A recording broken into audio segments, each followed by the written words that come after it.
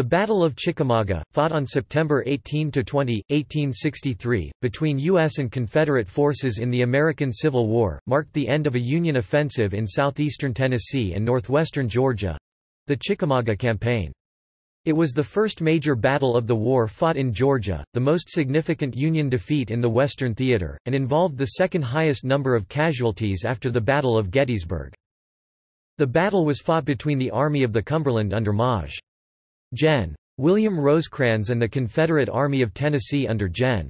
Braxton Bragg, and was named for Chickamauga Creek, which meanders near the battle area in northwest Georgia and ultimately flows into the Tennessee River about 3.5 miles (5.6 kilometers) northeast of downtown Chattanooga. After his successful Tullahoma campaign, Rosecrans renewed the offensive, aiming to force the Confederates out of Chattanooga. In early September, Rosecrans consolidated his forces scattered in Tennessee and Georgia and forced Bragg's army out of Chattanooga, heading south. The Union troops followed it and brushed with it at Davis's Cross Roads. Bragg was determined to reoccupy Chattanooga and decided to meet a part of Rosecrans's army, defeat it, and then move back into the city. On September 17 he headed north, intending to attack the isolated 21st Corps. As Bragg marched north on September 18, his cavalry and infantry fought with Union cavalry and mounted infantry, which were armed with Spencer repeating rifles. Fighting began in earnest on the morning of September 19. Bragg's men strongly assaulted but could not break the Union line. The next day, Bragg resumed his assault. In late morning, Rosecrans was misinformed that he had a gap in his line. In moving units to shore up the supposed gap, Rosecrans accidentally created an actual gap, directly in the path of an 8th Brigade assault on a narrow front by Confederate Lieutenant Gen. James Longstreet, whose corps had been detached from the Army of Northern Virginia. In the resulting rout, Longstreet's attack drove 1/3 of the Union Army, including Rosecrans himself, from the field. Union units spontaneously rallied to create a defensive line on Horseshoe Ridge, Snodgrass Hill, forming a new right wing for the line of Maj. Gen. George H. Thomas, who assumed overall command of remaining forces. Although the Confederates launched costly and determined assaults, Thomas and his men held until twilight. Union forces then retired to Chattanooga while the Confederates occupied the surrounding heights, besieging the city.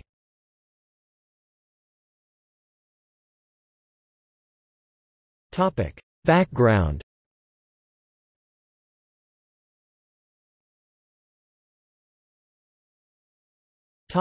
Military situation. In his successful Tullahoma campaign in the summer of 1863, Rosecrans moved southeast from Murfreesboro, Tennessee, outmaneuvering Bragg and forcing him to abandon Middle Tennessee and withdraw to the city of Chattanooga, suffering only 569 Union casualties along the way. General-in-Chief Maj. General Henry W. Halleck and President Abraham Lincoln were insistent that Rosecrans move quickly to take Chattanooga. Seizing the city would open the door for the Union to advance toward Atlanta and the heartland of the South.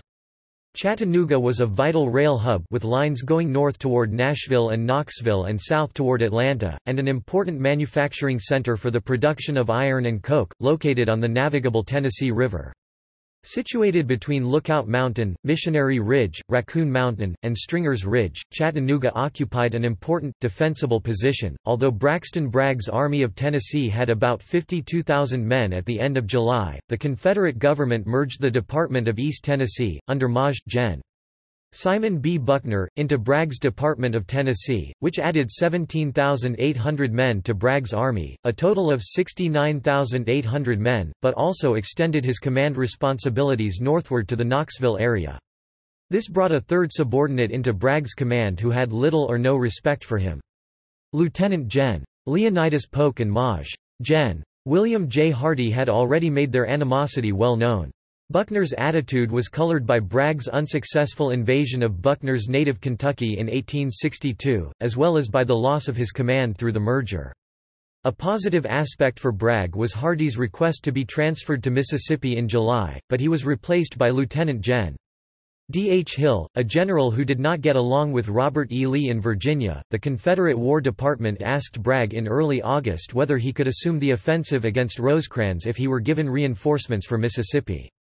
He demurred, concerned about the daunting geographical obstacles and logistical challenges, preferring to wait for Rosecrans to solve those same problems and attack him. He was also concerned about a sizable Union force under Maj. Gen. Ambrose E. Burnside that was threatening Knoxville. Bragg withdrew his forces from advanced positions around Bridgeport, which left Rosecrans free to maneuver on the northern side of the Tennessee River. He concentrated his 2 infantry corps around Chattanooga and relied upon cavalry to cover his flanks, extending from northern Alabama to near Knoxville. The Confederate government decided to attempt a strategic reversal in the West by sending Bragg reinforcements from Virginia. Lieutenant General James Longstreet with 2 divisions from his 1st Corps, Army of Northern Virginia, in addition to the reinforcements from Mississippi. Chickamauga was the first large-scale Confederate movement of troops from one theater to another with the aim of achieving a period of numerical superiority and gaining decisive results. Bragg was now more satisfied with the resources provided, and looked to strike the Union Army as soon as he achieved the strength he needed.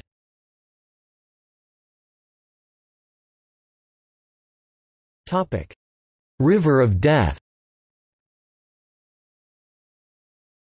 The campaign and major battle take their name from West Chickamauga Creek. In popular histories, it is often said that Chickamauga is a Cherokee word meaning, "river of death." Peter Cozzens, author of what is arguably the definitive book on the battle, This Terrible Sound, wrote that this is the loose translation. Glenn Tucker presents the translations of stagnant water from the Lower Cherokee tongue, good country from the Chickasaw, and river of death dialect of the up-country Cherokee. Tucker claims that the River of Death came by its name not from early warfare, but from the location that the Cherokee contracted smallpox. James Mooney, in Myths of the Cherokee, wrote that Chickamauga is the more common spelling for Sikamagi, a name that has no meaning in their language, and is possibly derived from an Algonquian word referring to a fishing or fish-spearing place. If not Shawano, it is probably from the creek or Chickasaw. The most plausible etymology for Chickamauga is that it is from the Chickasaw word chakma, be good, plus the verb ending ka. The Chickasaw town of Chickamauga was located at the foot of Lookout Mountain.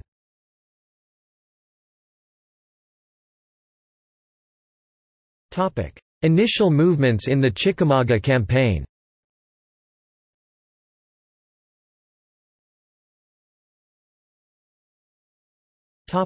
Planning the Union advance. Rosecrans faced significant logistical challenges if he chose to move forward. The Cumberland Plateau that separated the armies was a rugged, barren country over 30 miles long with poor roads and little opportunity for foraging. If Bragg attacked him during the advance, Rosecrans would be forced to fight with his back against the mountains and tenuous supply lines.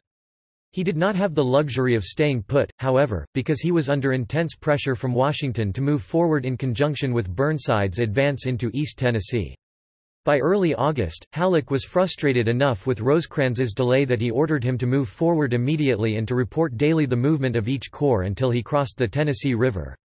Rosecrans was outraged at the tone of recklessness, conceit and malice of Halleck's order and insisted that he would be courting disaster if he were not permitted to delay his advance until at least August 17. Rosecrans knew that he would have difficulty receiving supplies from his base on any advance across the Tennessee River and therefore thought it necessary to accumulate enough supplies and transport wagons that he could cross long distances without a reliable line of communications. His subordinate generals were supportive of this line of reasoning and counseled delay, all except for Brig.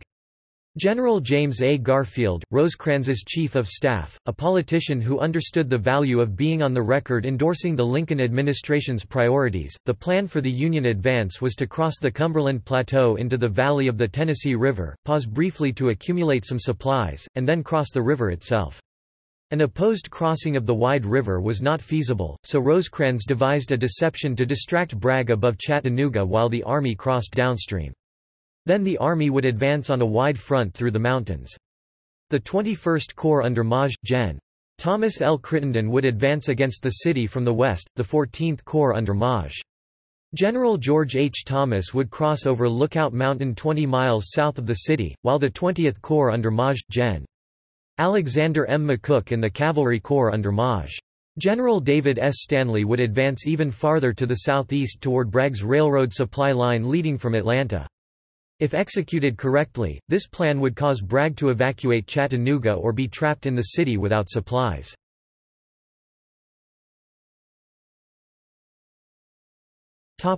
Crossing the Tennessee.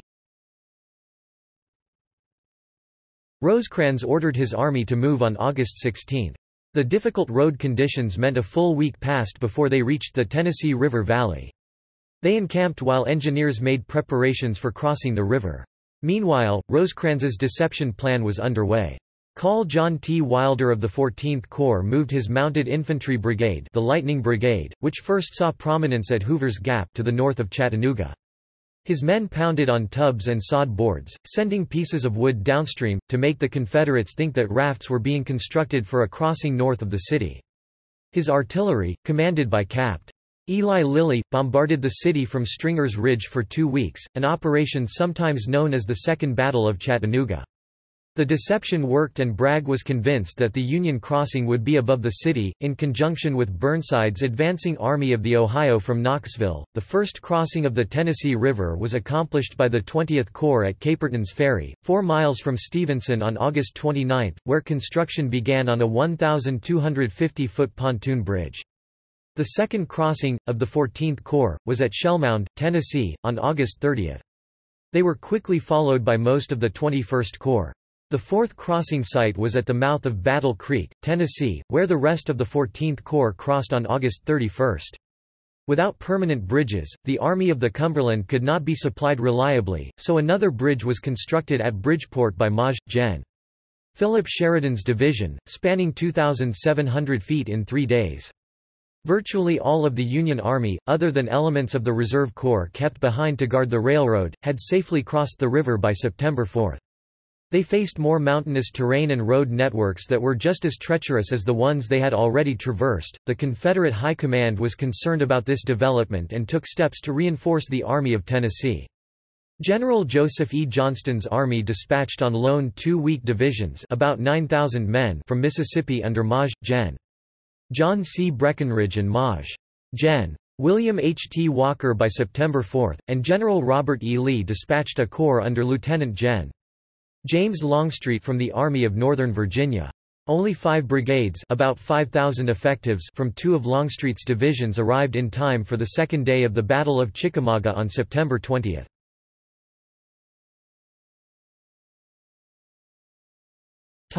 Into Georgia. The 3 infantry corps of Rosecrans's army advanced by separate routes, on the only 3 roads that were suitable for such movements. On the right flank, McCook's 20th Corps moved southwest to Valley Head, Alabama. In the center, Thomas's 14th Corps moved just across the border to Trenton, Georgia, and on the left, Crittenden's 21st Corps moved directly toward Chattanooga around Lookout Mountain. On September 8, after learning that Rosecrans had crossed into his rear, Bragg evacuated Chattanooga and moved his army south along the Lafayette Road toward Lafayette, Georgia. The Union Army occupied Chattanooga on September 9. Rosecrans telegraphed Halleck, "Chattanooga is ours without a struggle and East Tennessee is free." Bragg was aware of Rosecrans's dispositions and planned to defeat him by attacking his isolated corps individually. The corps were spread out over 40 miles (65 kilometers), too far apart to support each other. Rosecrans was convinced that Bragg was demoralized and fleeing to either Dalton, Rome, or Atlanta, Georgia. Instead, Bragg's Army of Tennessee was encamped at Lafayette, some 20 miles (32 kilometers) south of Chattanooga. Confederate soldiers who posed as deserters deliberately added to this impression. Thomas firmly cautioned Rosecrans that a pursuit of Bragg was unwise because the Army of the Cumberland was too widely dispersed and its supply lines were tenuous. Rosecrans, exultant at his success in capturing Chattanooga, discounted Thomas's advice. He ordered McCook to swing across Lookout Mountain at Winston's Gap and use his cavalry to break Bragg's railroad supply line at Resaca, Georgia. Crittenden was to take Chattanooga and then turn south in pursuit of Bragg. Thomas was to continue his advance toward Lafayette.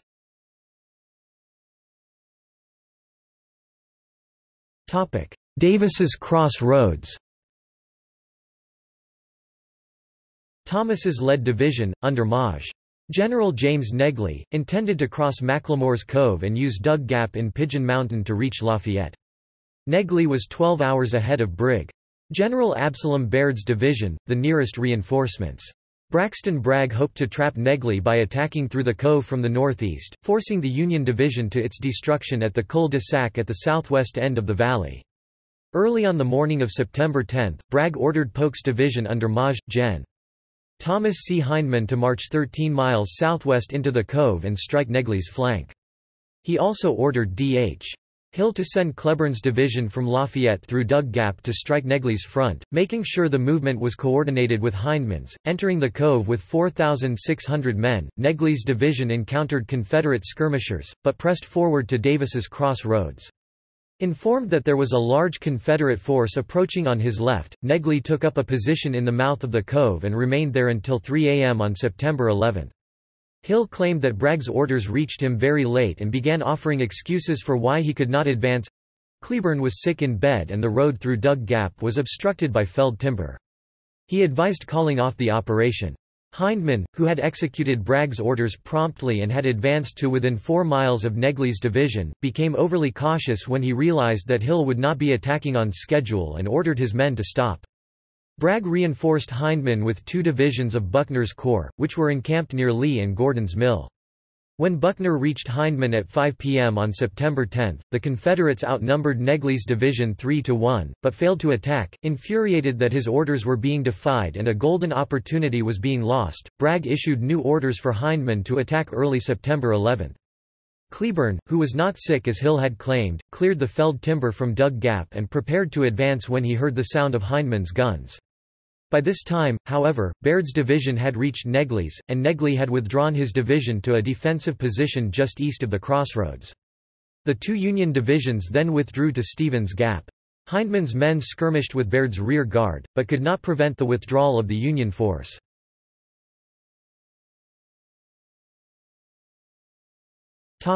Final maneuvers. Realizing that part of his force had narrowly escaped a Confederate trap, Rosecrans abandoned his plans for a pursuit and began to concentrate his scattered forces. As he wrote in his official report, it was a matter of life and death. On September 12 he ordered McCook and the cavalry to move northeast to Stevens Gap to join with Thomas, intending for this combined force to continue northeast to link up with Crittenden.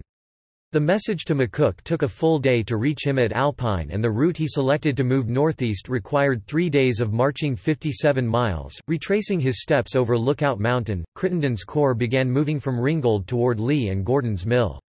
Forrest's cavalry reported the movement across the Confederate front, and Bragg saw another offensive opportunity.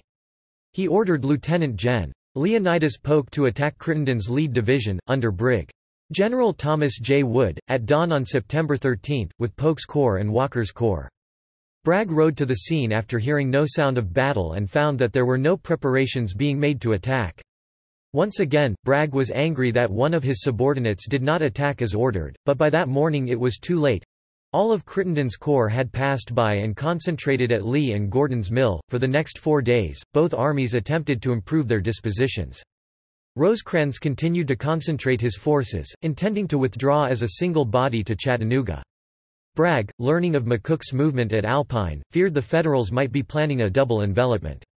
At a council of war on September 15, Bragg's corps commanders agreed that an offensive in the direction of Chattanooga offered their best option. By September 17, McCook's corps had reached Stevens Gap, and the 3 Union corps were now much less vulnerable to individual defeat.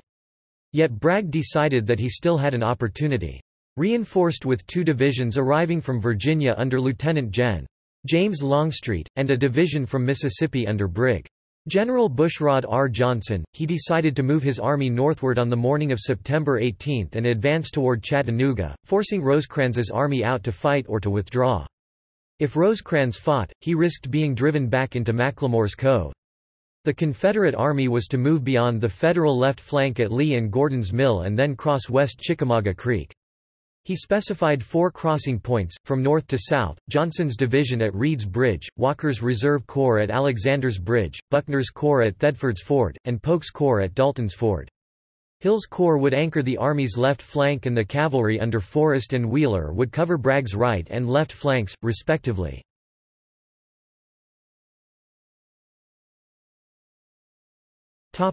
Opposing forces.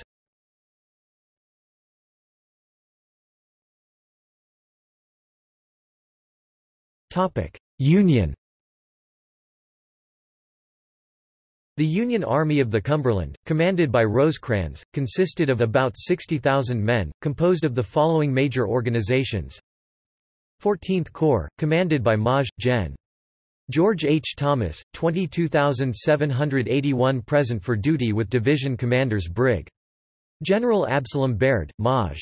General James S. Negley, Brig. General John M. Brannan, and Maj. Gen. Joseph J. Reynolds.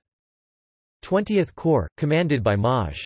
Gen. Alexander M. C. D. McCook, 13,156 present with division commanders Brig.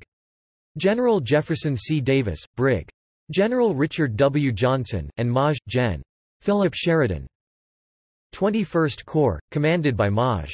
General Thomas L. Crittenden, 14,660 present with division commanders Brig.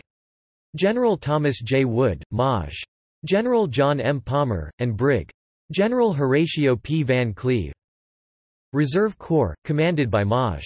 General Gordon Granger, 7,372 present with one division commanded by Brig. General James B. Steedman and an attached brigade of Col. Daniel McCook. Cavalry Corps, commanded by Brig. General Robert B. Mitchell, 10,078 present with division commanders Brig. General George Crook, and Col. Edward M. McCook.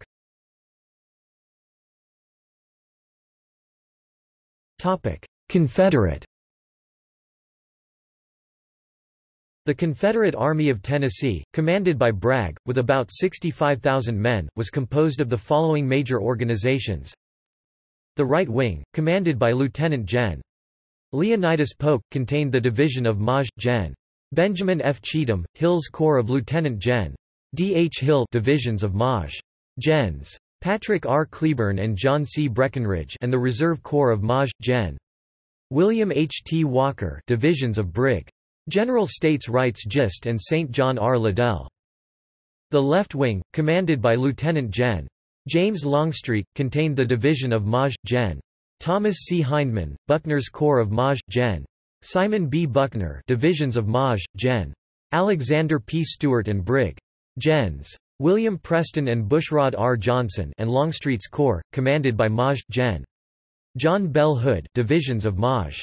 Gens. Lafayette McLaws and Hood. A Cavalry Corps, commanded by Maj. General Joseph Wheeler, contained the divisions of Brig. Gens. John A. Wharton and William T. Martin. A Second Cavalry Corps, commanded by Brig. General Nathan Bedford Forrest, contained the divisions of Brig. Gens. Frank C. Armstrong and John Pegram. The organization of the Army of Tennessee into wings was ordered the night of September 19 upon the arrival of Longstreet from Virginia. Prior to this, the Corps commanders reported directly to Bragg.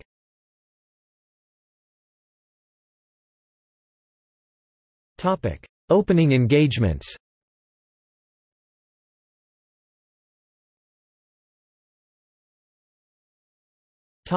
September 18. Bushrod Johnson's division took the wrong road from Ringgold, but eventually headed west on the Reed's Bridge Road. At 7 a.m. his men encountered cavalry pickets from Col. Robert Minty's brigade, guarding the approach to Reed's Bridge. Being outnumbered 5-1, Minty's men eventually withdrew across the bridge after being pressured by elements of Forrest's cavalry, but could not destroy the bridge and prevent Johnson's men from crossing. At 4:30 p.m., when Johnson had reached Jay's Mill, Maj. Gen. John Bell Hood of Longstreet's Corps arrived from the railroad station at Catoosa and took command of the column. He ordered Johnson to use the Jay's Mill Road instead of the Brotherton Road, as Johnson had planned. At Alexander's Bridge to the south, Col. John T. Wilder's Mounted Infantry Brigade defended the crossing against the approach of Walker's Corps. Armed with Spencer repeating rifles and capped Lilly's 4 guns of the 18th Indiana Battery, Wilder was able to hold off a brigade of Brig. General St. John Liddell's division, which suffered 105 casualties against Wilder's superior firepower. Walker moved his men downstream a mile to Lambert's Ford, an unguarded crossing, and was able to cross around 4:30 p.m., considerably behind schedule. Wilder, concerned about his left flank after Minty's loss of Reed's Bridge, withdrew and established a new blocking position east of the Lafayette Road, near the Vineyard Farm. By dark, Johnson's division had halted in front of Wilder's position. Walker had crossed the creek, but his troops were well scattered along the road behind Johnson. Buckner had been able to push only one brigade across the creek at Thedford's Ford.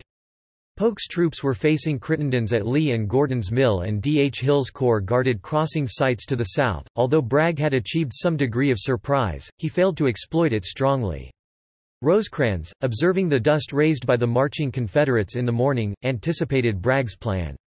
He ordered Thomas and McCook to Crittenden's support, and while the Confederates were crossing the creek, Thomas began to arrive in Crittenden's rear area.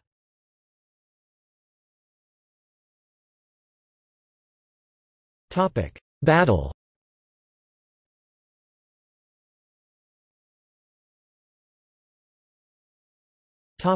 First day, September 19.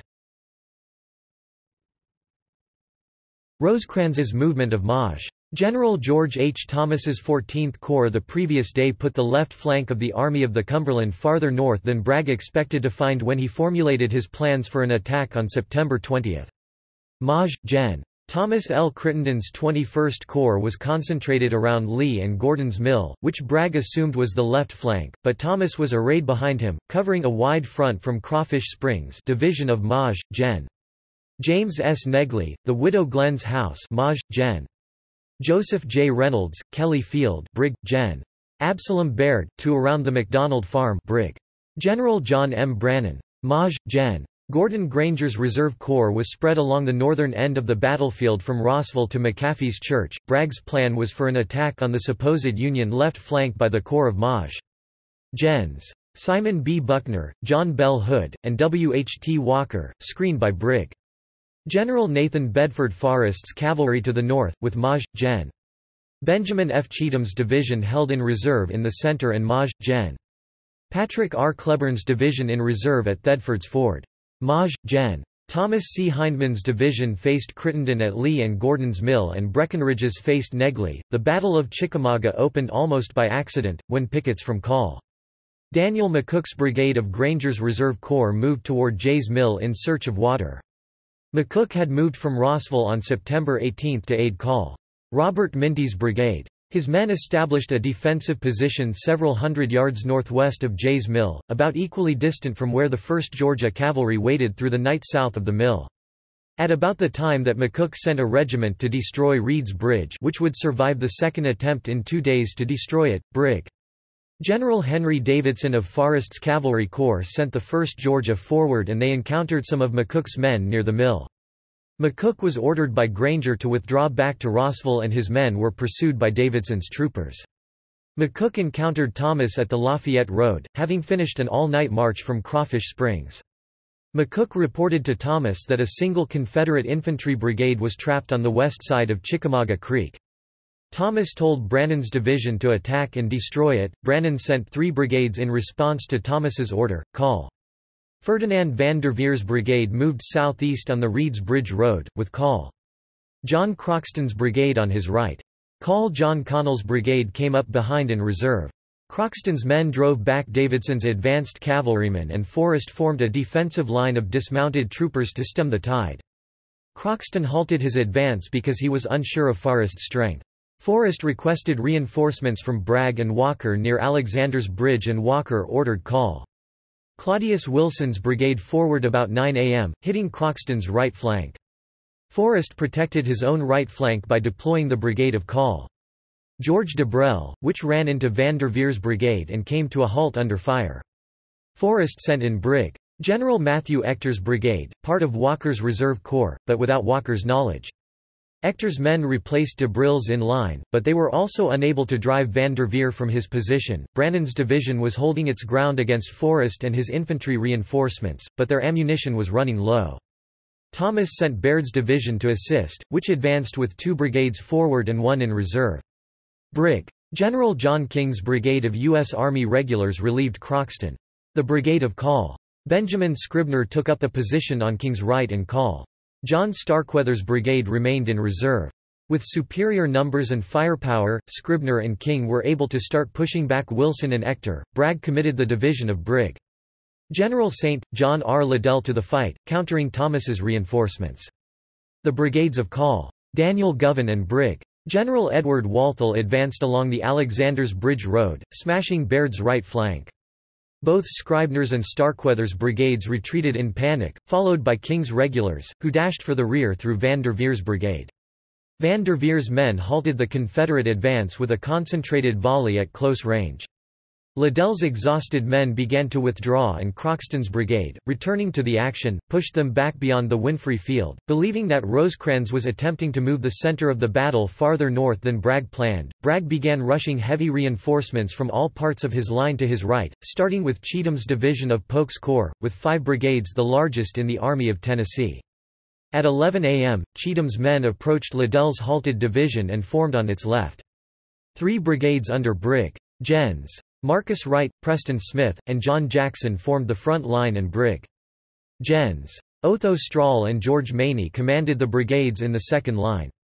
Their advance greatly overlapped Croxton's brigade and had no difficulty pushing it back. As Croxton withdrew, his brigade was replaced by Brig. General Richard Johnson's division of McCook's 20th Corps near the Lafayette Road. Johnson's lead brigades, under Call. Philemon Baldwin and Brig. General August Willock engaged Jackson's brigade, protecting Croxton's withdrawal. Although outnumbered, Jackson held under the pressure until his ammunition ran low and he called for reinforcements. Cheatham sent in Maney's small brigade to replace Jackson, but they were no match for the 2 larger Federal brigades and Maney was forced to withdraw as both of his flanks were crushed. Additional Union reinforcements arrived shortly after Johnson. Maj. Gen. John Palmer's division of Crittenden's Corps marched from Lee and Gordon's Mill and advanced into the fight with 3 brigades in line—the brigades of Brig. Gen. William Hazen, Brig. General Charles Cruft, and Col. William Gross. Against the Confederate brigades of Wright and Smith, Smith's brigade bore the brunt of the attack in the Brock Field and was replaced by Strahl's brigade, which also had to withdraw under the pressure. 2 more Union brigades followed Palmer's division, from Brig. General Horatio Van Cleve's division of the 21st Corps, who formed on the left flank of Wright's brigade. The attack of Brig. General Samuel Beatty's brigade was the tipping point that caused Wright's brigade to join the retreat with Cheatham's other units. For a third time, Bragg ordered a fresh division to move in, this time Maj. Gen. Alexander P. Stewart's Buckner's Corps from its position at Thedford Ford around noon. Stewart encountered Wright's retreating brigade at the Brock Farm and decided to attack Van Cleve's position on his left, a decision he made under his own authority. With his brigades deployed in column, Brig. General Henry Clayton's was the first to hit 3 Federal brigades around the Brotherton Farm. Firing until their ammunition was gone, Clayton's men were replaced with Brig. General John Brown's brigade. Brown drove Beatty's and Dick's men from the woods east of the Lafayette Road and paused to regroup. Stewart committed his last brigade, under Brig. Gen. William Bate, around 3:30 p.m. and routed Van Cleve's division. Hazen's brigade was caught up in the retreat as they were replenishing their ammunition. Col. James Sheffield's brigade from Hood's division drove back Gross's and Cruft's brigades. Brig. General John Turchin's brigade, Reynolds's division, counterattacked and briefly held off Sheffield, but the Confederates had caused a major penetration in the Federal line in the area of the Brotherton and Dyer fields. Stewart did not have sufficient forces to maintain that position, and was forced to order Bate to withdraw east of the Lafayette Road. At around 2 p.m., the division of Brig. General Bushrod R. Johnson, Hood's Corps, encountered the advance of Union Brig.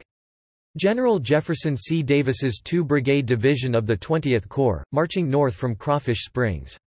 Johnson's men attacked Col. Hans Hegg's brigade on Davis's left and forced it across the Lafayette Road. Hood ordered Johnson to continue the attack by crossing the Lafayette Road with 2 brigades in line and 1 in reserve. The 2 brigades drifted apart during the attack. On the right, Col. John Fulton's brigade routed King's brigade and linked up with Bate at Brotherton Field. On the left, Brig. General John Gregg's brigade attacked Col. John T. Wilder's Union brigade in its reserve position at the Vineyard Farm. Gregg was seriously wounded and his brigade advance halted. Brig. General Evander McNair's brigade, called up from the rear, also lost their cohesion during the advance. Union Brig. General Thomas J. Wood's division was ordered to march north from Lee and Gordon's Mill around 3 p.m. His brigade under Col. George P. Buell was posted north of the Vineyard House while Col. Charles Harker's brigade continued up the Lafayette Road. Harker's brigade arrived in the rear of Fulton's and McNair's Confederate regiments, firing into their backs. Although the Confederates retreated to the woods east of the road, Harker realized he was isolated and quickly withdrew. At the Vineyard House, Buell's men were attacked by part of Brig. General Evander M. Law's division of Hood's Corps. The brigades of Brig. Gens. Jerome B. Robertson and Henry L. Benning pushed southwest toward the Vineyard Field, pushing back Brig. Gen. William Carlin's brigade, Davis's division, and fiercely struck Buell's brigade, pushing them back behind Wilder's line. Hood's and Johnson's men, pushing strongly forward, approached so close to Rosecrans's new headquarters at the tiny cabin of Widow Eliza Glenn that the staff officers inside had to shout to make themselves heard over the sounds of battle. There was a significant risk of a Federal rout in this part of the line. Wilder's men eventually held back the Confederate advance, fighting from behind a drainage ditch. The Federals launched several unsuccessful counterattacks late in the afternoon to regain the ground around the Vineyard House. Col. Heg was mortally wounded during one of these advances. Late in the day, Rosecrans deployed almost his last reserve, Maj. General Philip Sheridan's division of McCook's Corps. Marching north from Lee and Gordon's Mill, Sheridan took the brigades of Cols. Luther Bradley and Bernard Leibold. Bradley's brigade was in the lead and it was able to push the heavily outnumbered brigades of Robertson and Benning out of Vineyard Field. Bradley was wounded during the attack. By 6 p.m., darkness was falling, and Braxton Bragg had not abandoned his idea of pushing the Federal Army to the south. He ordered Maj. Gen. Patrick Cleburne's division, Hill's Corps, to join Polk on the Army's right flank. This area of the battlefield had been quiet for several hours as the fighting moved progressively southward. George Thomas had been consolidating his lines, withdrawing slightly to the west to what he considered a superior defensive position. Richard Johnson's division and Absalom Baird's brigade were in the rear of Thomas's westward migration, covering the withdrawal. At sunset, Cleburne launched an attack with 3 brigades in line. From left to right, Brig. Gens. James Deschler, Sterling Wood, and Lucius Polk. The attack degenerated into chaos in the limited visibility of twilight and smoke from burning underbrush. Some of Absalom Baird's men advanced to support Baldwin's Union Brigade, but mistakenly fired at them and were subjected to return friendly fire. Baldwin was shot dead from his horse attempting to lead a counterattack. Deschler's brigade missed their objective entirely and Deschler was shot in the chest while examining ammunition boxes. Brig. General Preston Smith led his brigade forward to support Deschler and mistakenly rode into the lines of Col. Joseph B. Dodge's brigade, Johnson's division, where he was shot down. By 9 p.m. Cleburne's men retained possession of the Winfrey Field and Johnson and Baird had been driven back inside Thomas's new defensive line. Casualties for the first day of battle are difficult to calculate because losses are usually reported for the entire battle. Historian Peter Cozzens wrote that an estimate of between 6,000 and 9,000 Confederates and perhaps 7,000 Federals seems reasonable.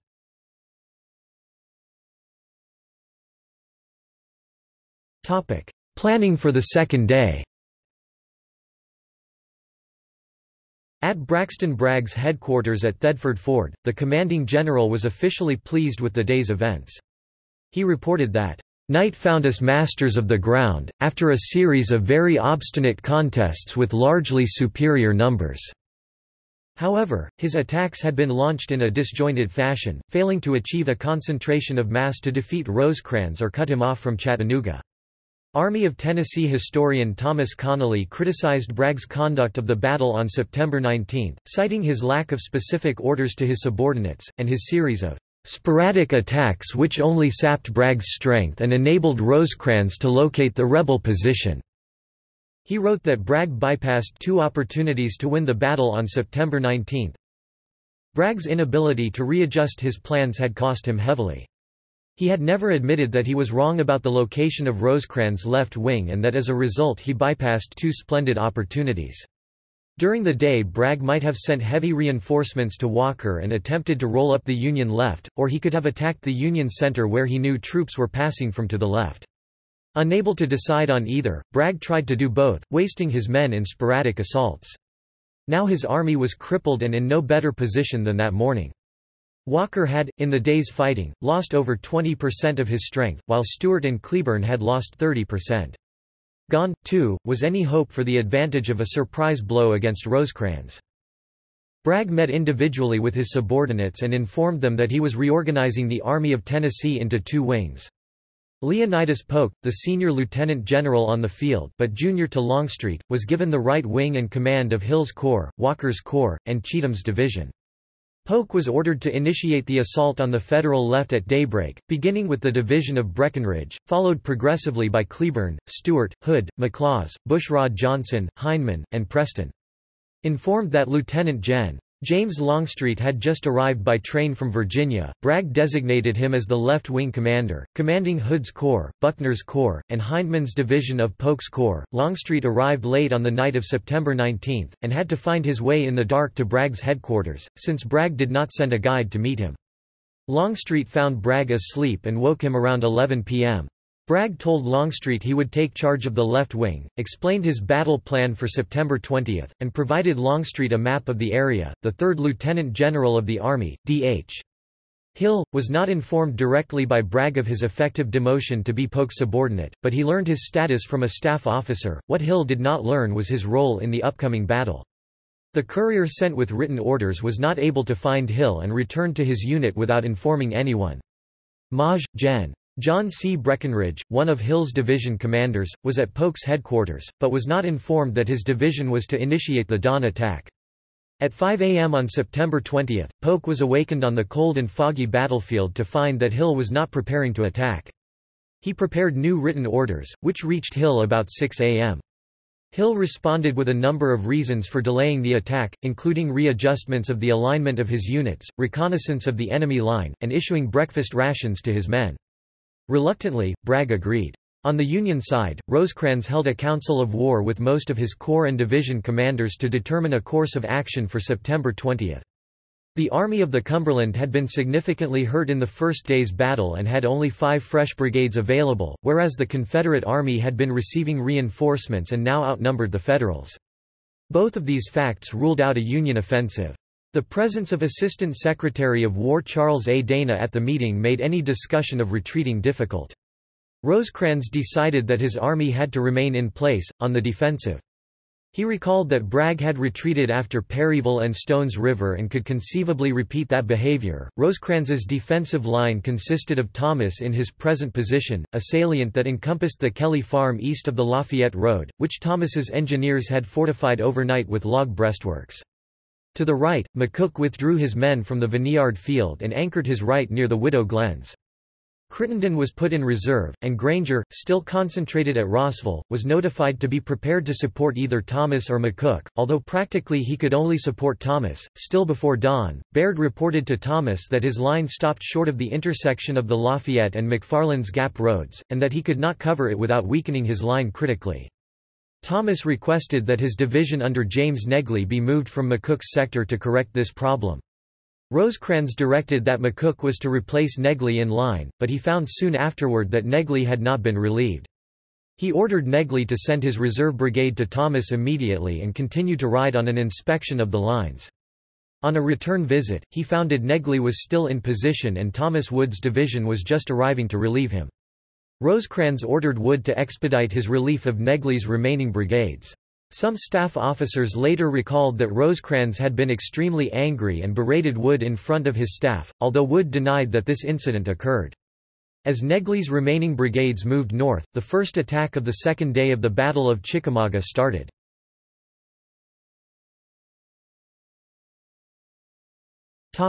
Second day, September 20.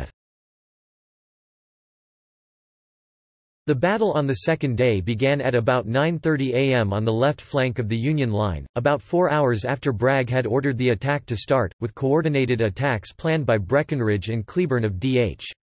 Hill's Corps, Polk's right wing. Bragg's intention was that this would be the start of successive attacks progressing leftward, an echelon, along the Confederate line, designed to drive the Union Army south, away from its escape routes through the Rossville Gap and McFarland's Gap. The late start was significant. At day dawn, there were no significant defensive breastworks constructed by Thomas's men yet. These formidable obstacles were built in the few hours after dawn. Bragg wrote after the war that if it were not for the loss of these hours, our independence might have been won. Breckinridge's brigades under Brig. Gens. Benjamin Helm, Marcellus A. Stovall, and Daniel W. Adams moved forward, left to right, in a single line. Helm's Orphan Brigade of Kentuckians was the first to make contact with Thomas's breastworks, and Helm, the favorite brother-in-law of Abraham Lincoln, was mortally wounded while attempting to motivate his Kentuckians forward to assault the strong position. Breckinridge's other two brigades made better progress against the brigade of Brig. General John Beatty, Negley's division, which was attempting to defend a line of a width more suitable for a division. As he found the left flank of the Union line, Breckinridge realigned his two brigades to straddle the Lafayette Road to move south, threatening the rear of Thomas's Kelly Field salient. Thomas called up reinforcements from Brannan's reserve division and Call. Ferdinand van der Veer's brigade charged Stovall's men, driving them back. Adams's brigade was stopped by Call. Timothy Robbins Stanley's brigade of Negley's division. Adams was wounded and left behind as his men retreated to their starting position. The other part of Hill's attack also foundered. Cleburne's division met heavy resistance at the breastworks defended by the divisions of Baird, Johnson, Palmer, and Reynolds. Confusing lines of battle, including an overlap with Stuart's division on Cleburne's left, diminished the effectiveness of the Confederate attack. Cheatham's division, waiting in reserve, also could not advance because of left-wing troops to their front. Hill brought up Gist's brigade, commanded by Col. Peyton Colquitt, of Walker's corps to fill the gap between Breckinridge and Cleburne. Colquitt was killed and his brigade suffered severe casualties in their aborted advance. Walker brought the remainder of his division forward to rescue the survivors of Gist's brigade. On his right flank, Hill sent Col. Daniel Govin's brigade of Liddell's division to support Breckinridge, but the brigade was forced to retreat along with Stovall's and Adams's men in the face of a Federal counterattack. The attack on the Confederate right flank had petered out by noon, but it caused great commotion throughout Rosecrans's army as Thomas sent staff officers to seek aid from fellow generals along the line. West of the Poe Field, Brannan's division was manning the line between Reynolds's division on his left and Wood's on his right. His reserve brigade was marching north to aid Thomas, but at about 10 a.m. he received one of Thomas's staff officers asking for additional assistance. He knew that if his entire division were withdrawn from the line, it would expose the flanks of the neighboring divisions, so he sought Reynolds's advice. Reynolds agreed to the proposed movement, but sent word to Rosecrans warning him of the possibly dangerous situation that would result. However, Brannan remained in his position on the line, apparently wishing for Thomas's request to be approved by Rosecrans. The staff officer continued to think that Brannan was already in motion. Receiving the message on the west end of the Dyer Field, Rosecrans, who assumed that Brannan had already left the line, desired Wood to fill the hole that would be created. His chief of staff, James A. Garfield, who would have known that Brannan was staying in line, was busy writing orders for parts of Sheridan's and Van Cleve's divisions to support Thomas. Rosecrans's order was instead written by Frank Bond, his senior aide-de-camp, generally competent but inexperienced at order writing. As Rosecrans dictated, Bond wrote the following order: "The General Commanding directs that you close up on Reynolds as fast as possible, and support him." This contradictory order was not reviewed by Rosecrans, who by this point was increasingly worn out, and was sent to Wood directly, bypassing his corps commander Crittenden. Wood was perplexed by Rosecrans's order, which he received around 10:50 a.m. Since Brannan was still on his left flank, Wood would not be able to «close up on», a military term that meant to «move adjacent to» Reynolds with Brannan's division in the way. Therefore, the only possibility was to withdraw from the line, march around behind Brannan and form up behind Reynolds, the military meaning of the word «support». This was obviously a risky move, leaving an opening in the line. Wood spoke with Corps Commander McCook, and claimed later, along with members of both his and McCook's staff, that McCook agreed to fill the resulting gap with 20th Corps units. McCook maintained that he had not enough units to spare to cover a division-wide hole, although he did send Haig's brigade to partially fill the gap. At about this time, Bragg also made a peremptory order based on incomplete information. Impatient that his attack was not progressing to the left, he sent orders for all of his commands to advance at once. Maj. Gen. Alexander P. Stewart of Longstreet's wing received the command and immediately ordered his division forward without consulting with Longstreet. His brigades under Brig. Gens. Henry D. Clayton, John C. Brown, and William B. Bate attacked across the Po field in the direction of the Union divisions of Brannan and Reynolds. Along with Brig. Gen. Sam Wood's brigade of Cleburn's division, Stewart's men disabled Brannan's right flank and pushed back Van Cleve's division in Brannan's rear, momentarily crossing the Lafayette Road. A Federal counterattack drove Stewart's division back to its starting point. Longstreet also received Bragg's order but did not act immediately. Surprised by Stewart's advance, he held up the order for the remainder of his wing. Longstreet had spent the morning attempting to arrange his lines so that his divisions from the Army of Northern Virginia would be in the front line, but these movements had resulted in the battle line confusion that had plagued Cleburne earlier. When Longstreet was finally ready, he had amassed a concentrated striking force, commanded by Maj. Gen. John Bell Hood, of 3 divisions, with 8 brigades arranged in 5 lines. In the lead, Brig. General Bushrod Johnson's division straddled the Brotherton Road in 2 echelons. They were followed by Hood's division, now commanded by Brig. General Evander M. Law, and 2 brigades of Maj. Gen. Lafayette McLaws's division, commanded by Brig. General Joseph B. Kershaw. To the left of this column was Maj. Gen. Thomas C. Hindman's division. Brig. Gen. William Preston's division of Buckner's corps was in reserve behind Hindman. Longstreet's force of 10,000 men, primarily infantry, was similar in number to those he sent forward in Pickett's charge at Gettysburg, and some historians judge that he learned the lessons of that failed assault by providing a massive, narrow column to break the enemy line. Historian Harold Knudsen has described this deployment on a narrow front as similar to the style of the German Schwerpunkt in World War II, achieving an attacker-defender ratio of 8:1. Biographer Jeffrey D. Wirt also cites the innovative approach that Longstreet adopted, demonstrating his skill as a battlefield commander.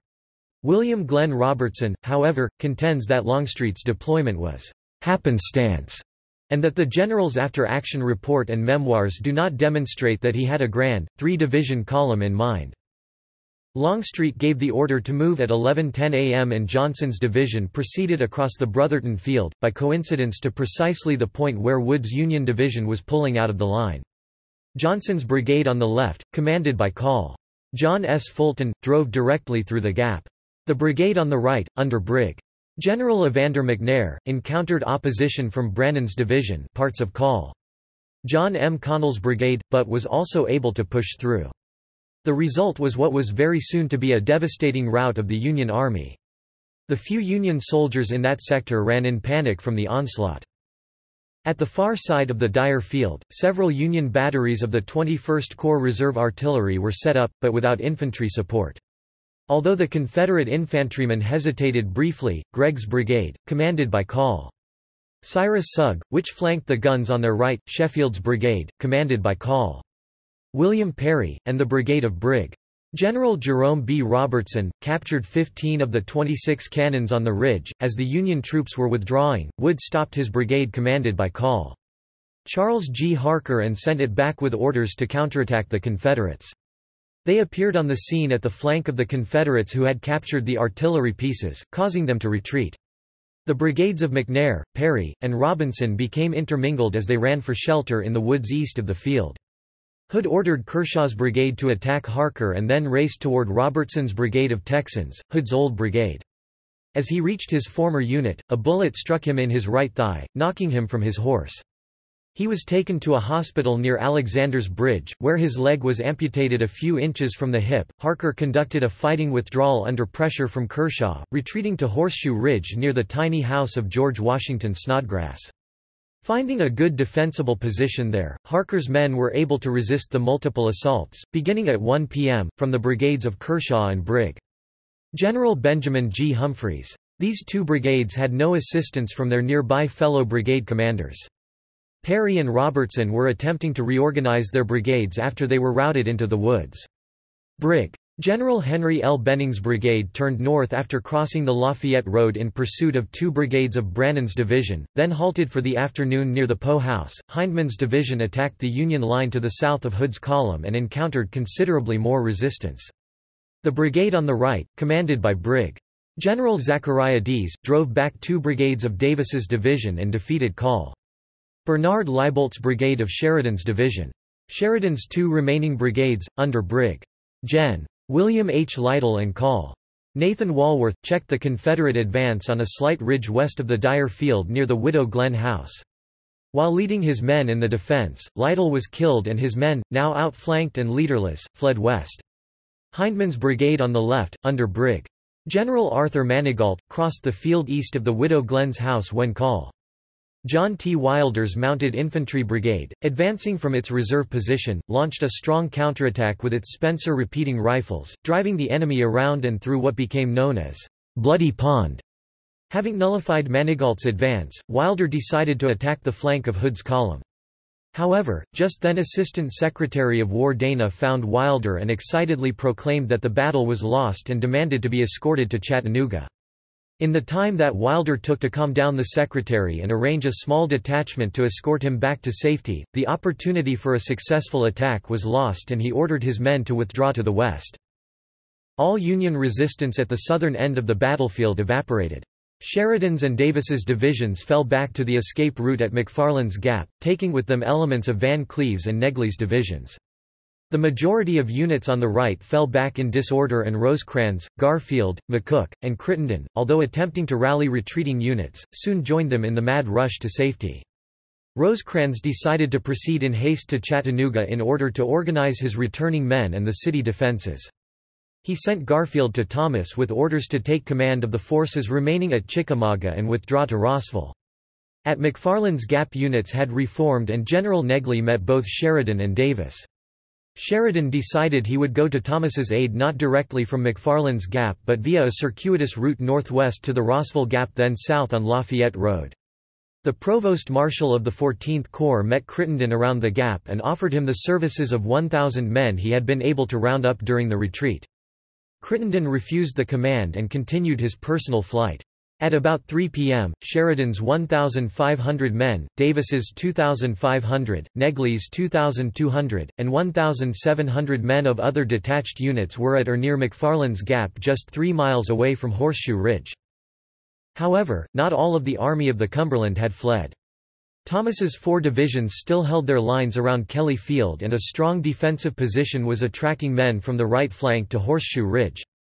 James Negley had been deploying artillery there on orders from Thomas to protect his position at Kelly Field, although Negley inexplicably was facing his guns to the south instead of the northeast. Retreating men rallied in groups of squads and companies and began erecting hasty breastworks from felled trees. The first regimental-size unit to arrive in an organized state was the 82nd Indiana, commanded by Col. Morton Hunter, part of Brannan's division. Brannan himself arrived at Snodgrass Hill at about noon and began to implore his men to rally around Hunter's unit. Units continued to arrive on Horseshoe Ridge and extended the line, most importantly a regiment that Brannan had requested from Negley's division, the 21st Ohio. This unit was armed with 5-shot Colt revolving rifles, without which the right flank of the position might have been turned by Kershaw's 2nd South Carolina at 1 p.m. Historian Stephen E. Woodworth called the actions of the 21st Ohio one of the epic defensive stands of the entire war. The 535 men of the regiment expended 43,550 rounds in the engagement. Stanley's brigade, which had been driven to the area by Govin's attack, took up a position on the portion of the ridge immediately south of the Snodgrass House, where they were joined by Harker's brigade on their left. This group of randomly selected units were the ones who beat back the initial assaults from Kershaw and Humphrey. Soon thereafter, the Confederate division of Bushrod Johnson advanced against the western end of the ridge, seriously threatening the Union flank. But as they reached the top of the ridge, they found that fresh Union reinforcements had arrived. Throughout the day, the sounds of battle had reached 3 miles north to McAfee's Church, where the Reserve Corps of Maj. General Gordon Granger was stationed. Granger eventually lost patience and sent reinforcements south without receiving explicit orders to do so. The 2 brigades of Maj. Gen. James B. Steedman's division and the brigade of Col. Daniel McCook. As the men marched, they were harassed by Forrest's dismounted cavalrymen and artillery, causing them to veer toward the west. McCook's brigade was left behind at the McDonald House to guard the rear, and Steedman's two brigades reached the Union lines in the rear of the Horseshoe Ridge position, just as Johnson was starting his attack. Granger sent Steedman's men into Johnson's path on the run. Several attacks and counterattacks shifted the lines back and forth as Johnson received more and more reinforcements. McNair's brigade, commanded by Col. David Coleman, and Dease's and Manigault's brigades from Hindman's division, but many of these men were exhausted. Van der Veer's brigade arrived from the Kelly Field line to beef up the Union defense. Brig. General Patton Anderson's brigade, Hindman's division, attempted to assault the hill in the gap between Johnson and Kershaw. Despite all the furious activity on Snodgrass Hill, Longstreet was exerting little direction on the battlefield, enjoying a leisurely lunch of bacon and sweet potatoes with his staff in the rear. Summoned to a meeting with Bragg, Longstreet asked the Army commander for reinforcements from Polk's stalled wing, even though he had not committed his own reserve, Preston's division. Bragg was becoming distraught and told Longstreet that the battle was being lost, something Longstreet found inexplicable, considering the success of his assault column. Bragg knew, however, that his success on the southern end of the battlefield was merely driving his opponents to their escape route to Chattanooga, and that the opportunity to destroy the Army of the Cumberland had evaporated. After the repeated delays in the morning's attacks, Bragg had lost confidence in his generals on the right wing, and while denying Longstreet reinforcements told him, "There is not a man in the right wing who has any fight in him." Longstreet finally deployed Preston's division, which made several attempts to assault Horseshoe Ridge, starting around 4:30 p.m. Longstreet later wrote that there were 25 assaults in all on Snodgrass Hill, but historian Glenn Tucker has written that it was really one of sustained duration. At that same time, Thomas received an order from Rosecrans to take command of the army and began a general retreat. Thomas's divisions at Kelly Field, starting with Reynolds's division, were the first to withdraw, followed by Palmer's. As the Confederates saw the Union soldiers withdrawing, they renewed their attacks, threatening to surround Johnson's and Baird's divisions. Although Johnson's division managed to escape relatively unscathed, Baird lost a significant number of men as prisoners. Thomas left Horseshoe Ridge, placing Granger in charge, but Granger departed soon thereafter, leaving no one to coordinate the withdrawal. Steedman, Brannan, and Wood managed to stealthily withdraw their divisions to the north. 3 regiments that had been attached from other units—the 22nd Michigan, the 89th Ohio, and the 21st Ohio—were left behind without sufficient ammunition, and ordered to use their bayonets. They held their position until surrounded by Preston's division, when they were forced to surrender.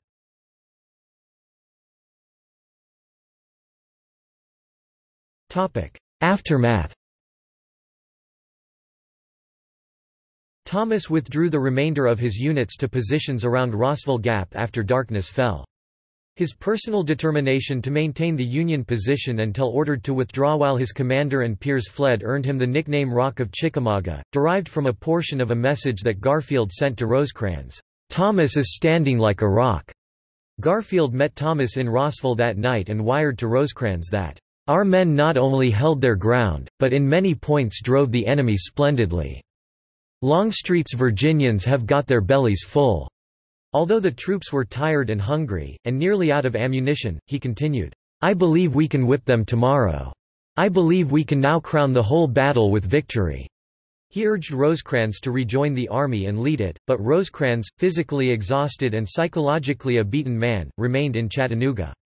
President Lincoln attempted to prop up the morale of his general by telegraphing, "Be of good cheer.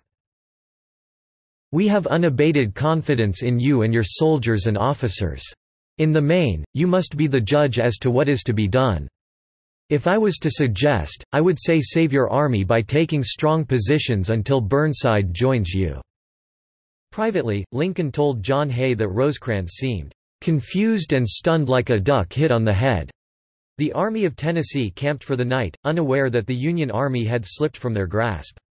Bragg was not able to mount the kind of pursuit that would have been necessary to cause Rosecrans significant further damage. Many of his troops had arrived hurriedly at Chickamauga by rail, without wagons to transport them, and many of the artillery horses had been injured or killed during the battle. The Tennessee River was now an obstacle to the Confederates, and Bragg had no pontoon bridges to effect a crossing. Bragg's army paused at Chickamauga to reorganize and gather equipment lost by the Union Army. Although Rosecrans had been able to save most of his trains, large quantities of ammunition and arms had been left behind. Army of Tennessee historian Thomas L. Connolly has criticized Bragg's performance, claiming that for over 4 hours on the afternoon of September 20, he missed several good opportunities to prevent the Union escape, such as by a pursuit up the Dry Valley Road to McFarland's Gap, or by moving a division such as Cheatham's around Polk to the north to seize the Rossville Gap or McFarland's Gap via the Reeds Bridge Road.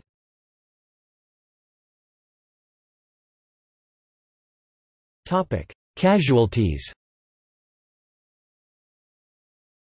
The battle was damaging to both sides in proportions roughly equal to the size of the armies. Union losses were 16,170, 1,657 killed, 9,756 wounded, and 4,757 captured or missing. Confederate 18,454, 2,312 killed, 14,674 wounded, and 1,468 captured or missing. They were the highest losses of any battle in the Western Theater during the war and, after Gettysburg, the second highest of the war overall. Among the dead were Confederate generals Benjamin Hardin Helm, husband of Abraham Lincoln's wife's sister, James Deschler, and Preston Smith, and Union General William H. Lytle. Confederate General John Bell Hood, who had already lost the use of his left arm from a wound at Gettysburg, was severely wounded with a bullet in his leg, requiring it to be amputated. Although the Confederates were technically the victors, driving Rosecrans from the field, Bragg had not achieved his objectives of destroying Rosecrans or of restoring Confederate control of East Tennessee, and the Confederate Army suffered casualties that they could ill afford.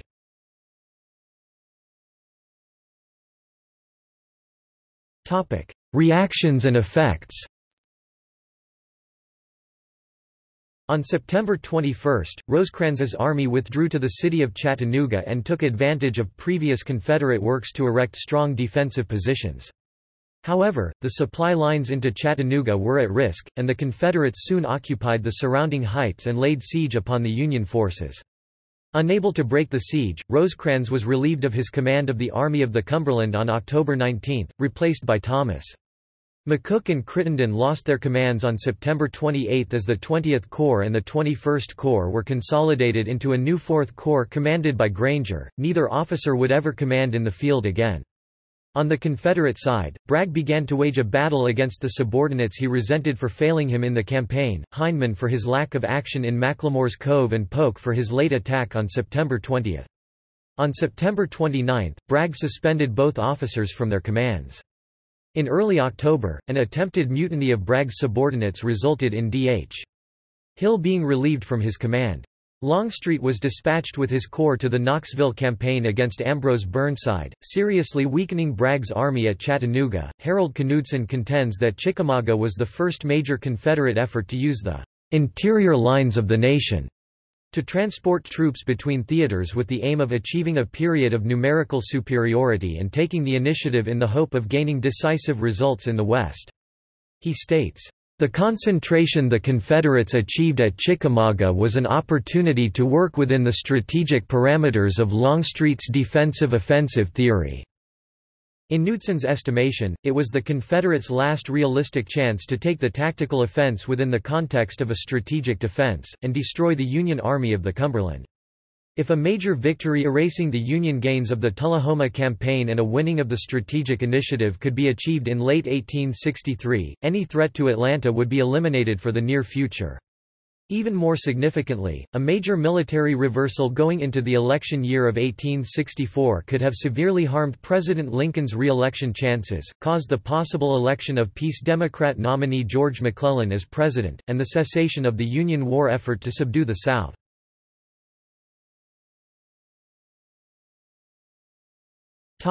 Subsequent events.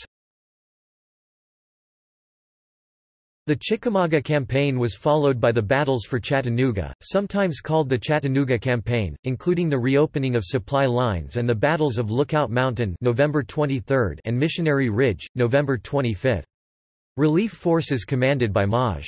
General Ulysses S. Grant broke Bragg's grip on the city, sent the Army of Tennessee into retreat, and opened the gateway to the Deep South for Maj. Gen. William T. Sherman's 1864 Atlanta Campaign.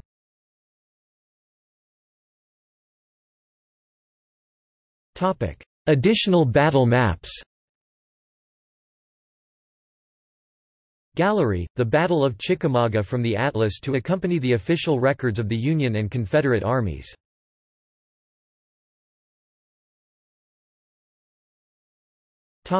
Battlefield preservation.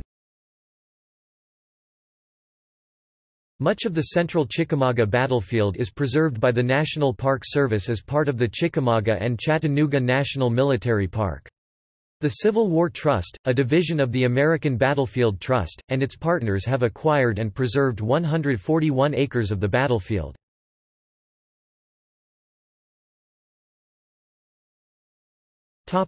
Portrayals in fiction and film. Ambrose Bierce's short story, Chickamauga, was published in 1891. French filmmaker Robert Enrico adapted the story for a short film in 1962 as part of a trilogy of films all based on Bierce's Civil War fiction. Thomas Wolfe published his short story, Chickamauga, in 1937. It's included in the 2004 edition of Thomas Wolfe's Civil War, edited by David Madden. Jared Moshe's motion picture Dead Man's Burden 2012 features Barlow Jacobs as Wade McCurry, and Claire Bowen as Martha Kirkland. The Battle of Chickamauga is central to the story of the struggling remains of a family on the harsh New Mexico frontier that has been ravaged by war, disease, betrayal, and murder. They attempt to sell their homestead to a mining company, and come to terms with the past.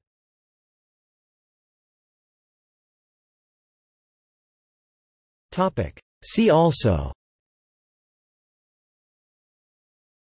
Armies in the American Civil War, Commemoration of the American Civil War on postage stamps, Timeline of events leading to the American Civil War, Troop engagements of the American Civil War, 1863, Tullahoma Campaign, Western Theater of the American Civil War, List of costliest American Civil War land battles, List of American Civil War battles. Notes